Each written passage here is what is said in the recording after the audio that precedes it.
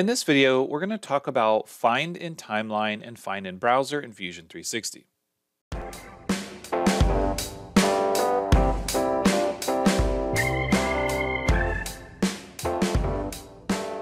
Hey everyone, this is Matt with Learn Everything About Design, and in this video, we're going to take a look at Find in Browser and Find in Timeline in Fusion 360 and try to understand what these tools are and why we might want to use them. So this is the Porsche from our 911 series, and in this specific design, what we have is we've got some external rims that were brought in and linked. We can still see the chain link icon. And what ends up happening with designs like this is sometimes you might decide that you want to break the link. Now, breaking the link means that all of the different sketches and features and different elements of that design are going to come directly into your current design. And what sometimes might happen is you might get some errors in the timeline. You might get some things that break, references that no longer work. Maybe they were external references in that design. Who knows why this happens, but this happens frequently and something that we need to deal with. Now, what ends up going on here is if your design has a pretty big list of features in the timeline, sometimes it can be difficult to go back and find where all these issues are. So in Fusion 360, we have this warning icon in the bottom right. If we left click on it, it gives us information about these different references that have failed.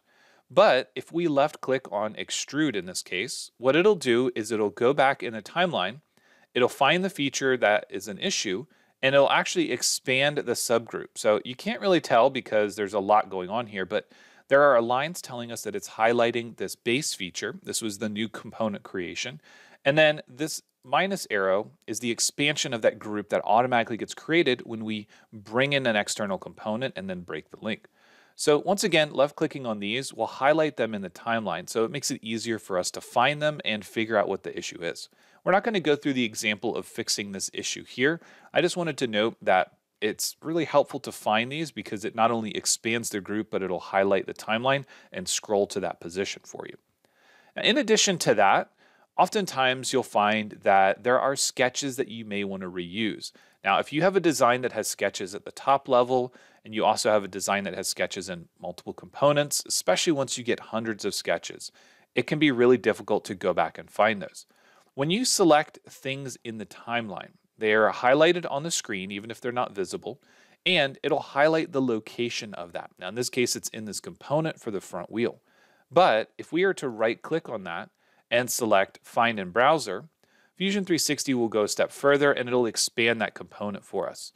Now, if we do this again, you can see now it's highlighting the sketches folder. If we right click and do Find in Browser, nothing else is happening because that folder isn't expanded. But if we are to expand it, we can right click and Find in Browser and it'll go through and it'll highlight those for us. So you can see here now it's highlighted Hub Revolve, Hub First Extrude. All of these different sketches can be found. It takes a little investigative work to expand some of these at some point, but in most cases, it will be a little bit easier for you to find where those are so you can make them visible and you can use them for whatever feature you need to create. The same is true for features, but they're going to highlight the bodies or components. So for example, if we want to find this in the browser, again, it's highlighting the component, it's highlighting the bodies folder. We have to expand that. And then we can find that body, in this case, hub, that this feature was used on. So once again, not as helpful as the sketches, but it can help you identify where bodies are that are the parent of these features. Now, this is one thing that Fusion is kind of missing is that parent-child relationship that you have in other CAD programs. So oftentimes it can be a little bit difficult to find what a feature belongs to, what a sketch belongs to, and you just need to do a little bit of work to investigate that. The other thing that we can do, so let's say that we scroll this timeline out quite a bit, and we have a sketch, we can right click on that and find it in the timeline, and Fusion will automatically scroll the timeline to that position and highlight the sketch for you. So that can be a little bit more helpful in terms of organizing the user interface to figure out where that is. But once again, it does take a little bit of extra work to figure it out because you already have to know the sketch location inside of the browser, in a component, in a subfolder, and so on. In the topic of subfolders or groupings, there are things that we can do to simplify our views to help clean this up a little bit.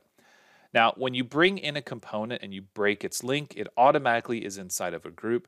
But this is something that we can do as well by simply selecting different items in the timeline. We can right click and we can create a new group. Once you have a group, you can right click and you can rename it. In this case, I'm going to call it REF for reference. And then it can just stay minimized. You can always hover over it to see what's inside of it, or you can expand it as needed. But that will allow you to clean up the timeline and organize your designs. I found that with Fusion 360, it takes a very specific approach to make sure that the timeline stays clean. If you're more into direct modeling, then there are different approaches that you can take. But if you're trying to capture the history, you need to think about the design as a whole and figure out which components you want to create first.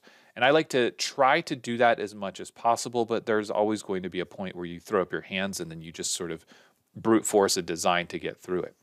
At this point, that's going to be all we're going to cover in this video. I really just wanted to focus on find in browser and find in timeline. There are also find in window. So if you have a component, you can right click find in window. That's pretty helpful because it will zoom to fit based on that component. And we can go down another level. If we go to the hardware and we find a specific bolt and we do find in window, it'll zoom to fit on just that body inside of that component. So that can be pretty helpful, especially when you're working on big designs that have a lot of bolts, a lot of hardware, or just simply a lot of bodies and components.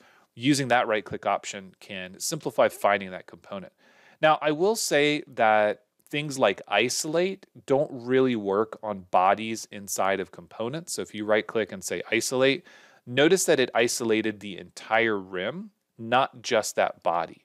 So if you like to use isolate and unisolate to sort of narrow down your designs, they really need to be components at the component level. So for example, if I select this component and isolate, everything goes away and everything comes back.